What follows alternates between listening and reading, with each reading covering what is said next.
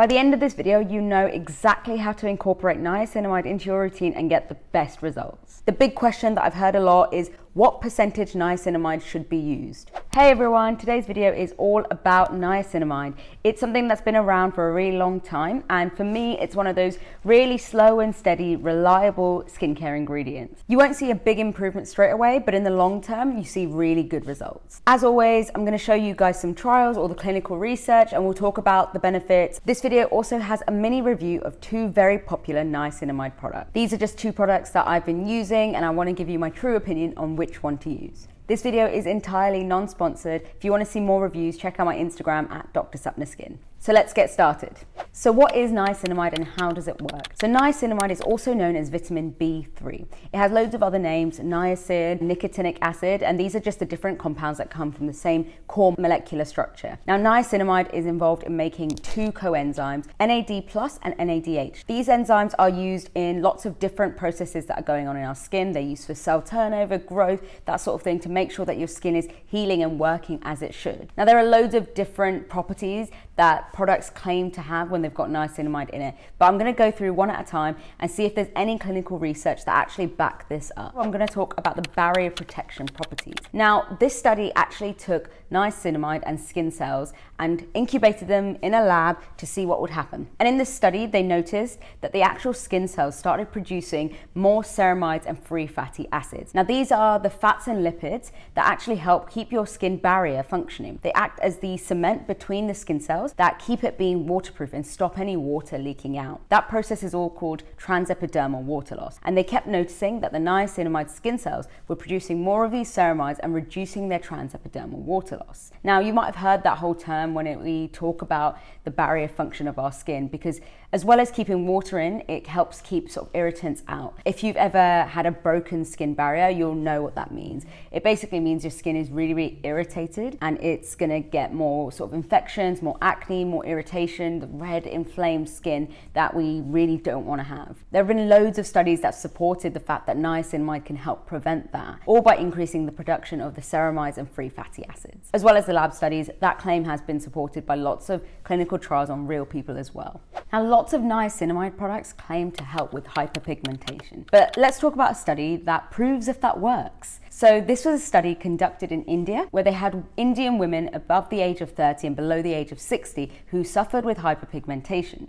They took 207 women, which is huge. 99 of them were randomized to the test product and 108 of them were randomized to the control product without the niacinamide. Now those 99 women were instructed to use a niacinamide moisturizer with 4% niacinamide in it. They had a completely controlled skincare routine outside of that so that you could definitely compare the results with them and the control group and make sure that all of the improvements were coming from the niacinamide. 84% of women noticed an improvement in their hyperpigmentation, including acne scarring, as well as the sort of pigmentation you get after the sun, things like melasma.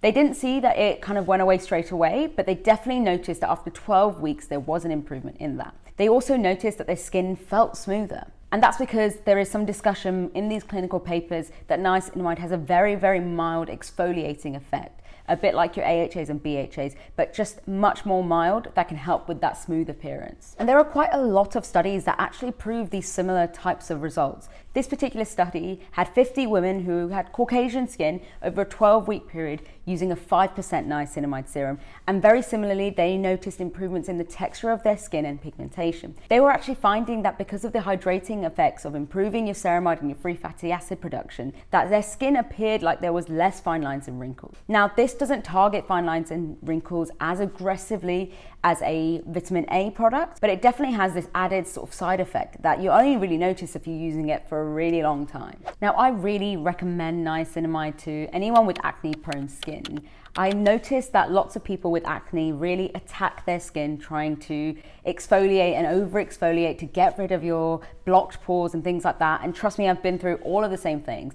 But actually I noticed a much more gentle approach really works. And I think niacinamide can play into that really well.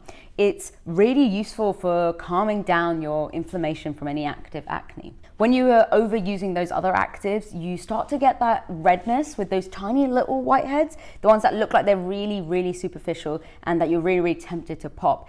And those are usually happening because your skin is over irritated. And niacinamide is a good way to try and calm that down without continuing the irritation. And it's all part of that free fatty acid and ceramide production. Those ingredients, those molecules really help your skin stop losing water and really calm down that inflammation because it's building a nice strong barrier to all the irritants outside. Now, it doesn't target your sort of acne and your pores directly, but by reducing this inflammation, you'll really start to calm down your breakouts and make sure that you're not getting breakouts just from irritation alone. There are also some papers that say the niacinamide was helping balance their oil production for acne-prone skin. So absolutely, you can use it if you want it to just control that oil production a little bit to help with your acne.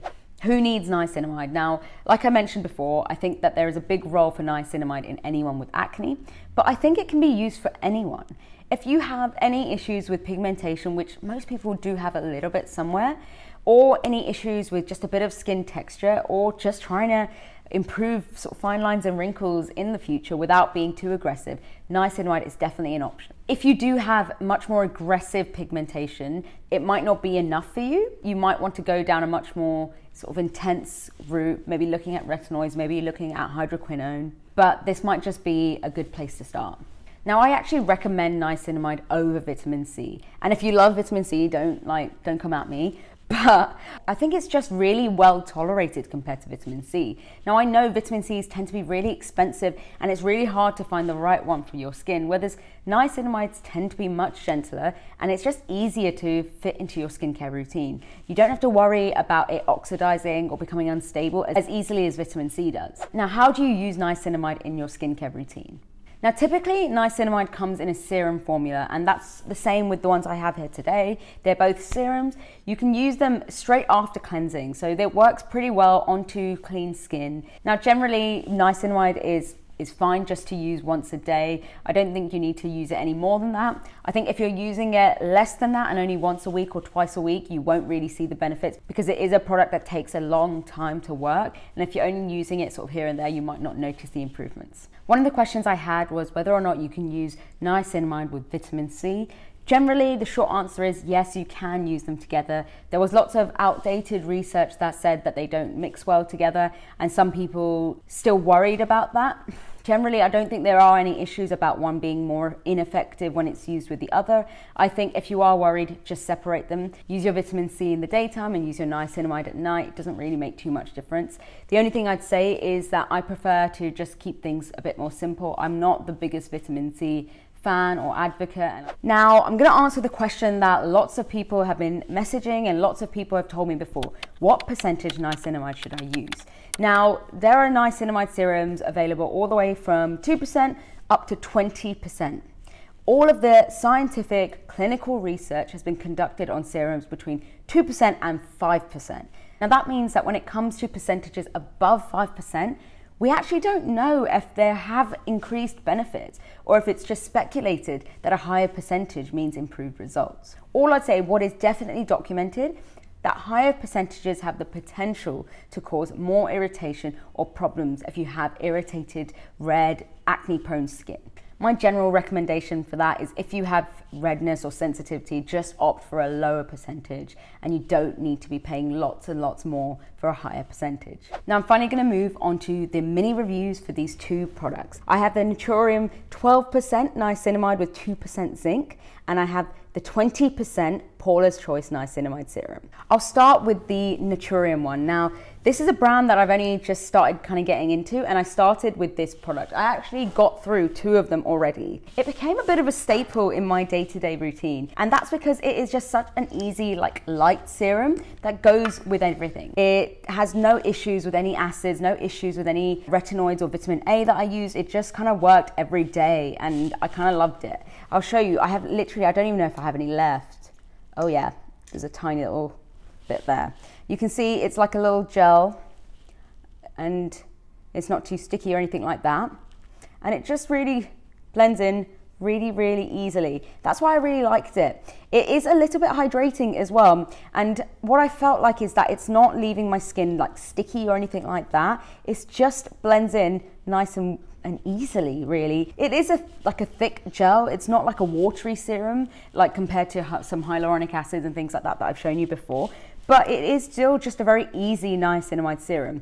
Now, I noticed that lots of niacinamides can get like a bit weird and sticky and a bit crumbly, and that's how I felt about like the ordinary one, but this doesn't do that at all. Now, if I had to pick between the ordinary and this, I would definitely splurge a little bit for this. This is £18. You can probably get it cheaper because it's at Space NK, and you can often find some voucher codes and things like that for Space NK, so you can probably get it cheaper. But £18 is not too bad for a serum. Wait till you hear about the other one.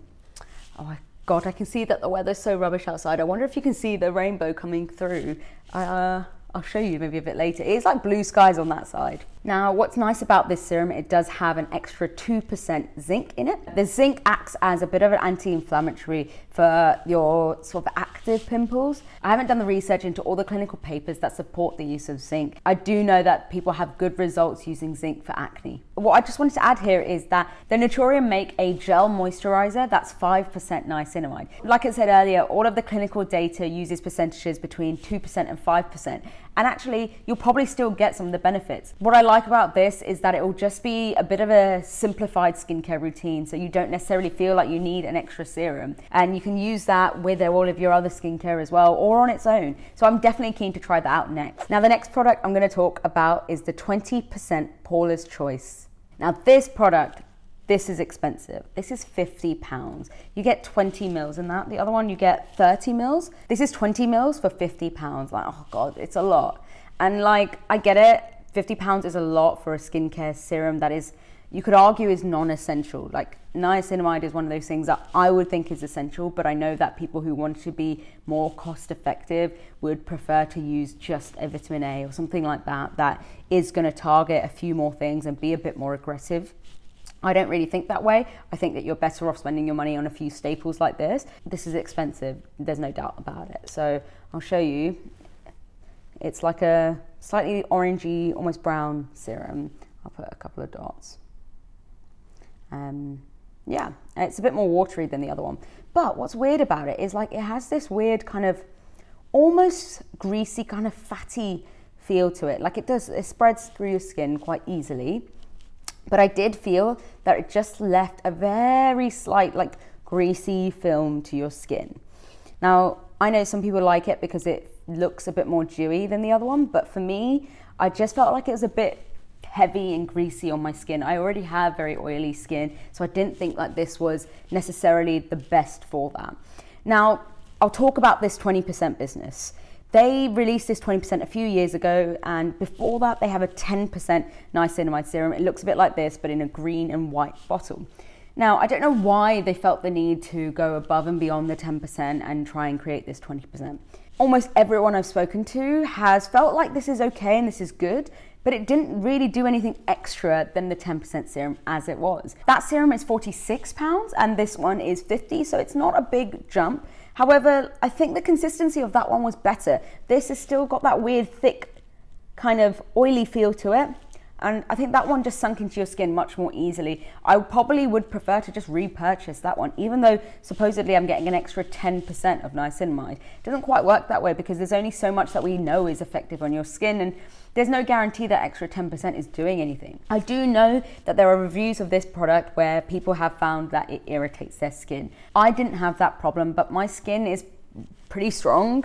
Like, I don't get irritated that easily, so I didn't have a problem with this, but I really think that I would probably just recommend going for a 10% serum anyway. I really don't think you need this 20%. If you have splurged and got it, I don't think it's a bad serum. I don't think it causes me any troubles. I still felt like it was giving me some of the improvements I get with niacinamide, which is helping to target that pigmentation. So I still would finish the bottle, I still use it, I just wouldn't repurchase this one. There are lots of niacinamide serums out there.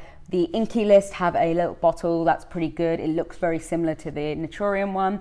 The Ordinary have a niacinamide with zinc in it. I don't love that one because I always found that it was quite gloopy and sticky, so I just didn't like using it very much, but I think it's no more than £5 or £6. So if you're really on a budget, I'd go that way. But I really think that the Naturium one is a really good, like, mid-range product. This is the one that was £18, so I would recommend it to lots of people. In summary, there is lots of evidence to support the use of niacinamide. There are proven benefits such as reducing your transepidermal water loss by helping you produce free fatty acids and ceramides for your skin, as well as helping target pigmentation and generally the texture of your skin. I really would suggest that you don't need anything above 10%. I wouldn't go and splurge for a 20% serum like that. I think you can stick to the simple ones. Hopefully that was helpful. Definitely leave me a comment if you've used any of these or if you want to talk about a different skincare ingredient. And that's it. See you next time.